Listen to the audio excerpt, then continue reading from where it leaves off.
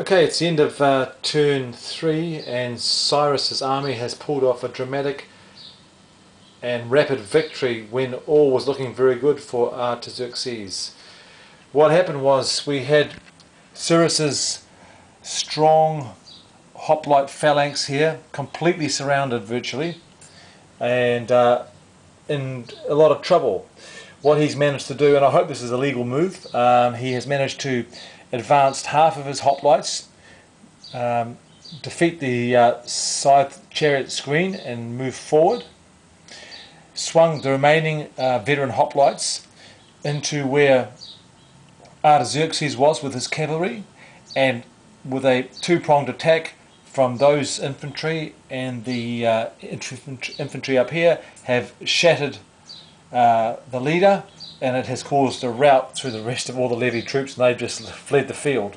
And it just leaves some levy infantry here and the other leader over here, and they're going to withdraw from the field now in the face of these overwhelming odds.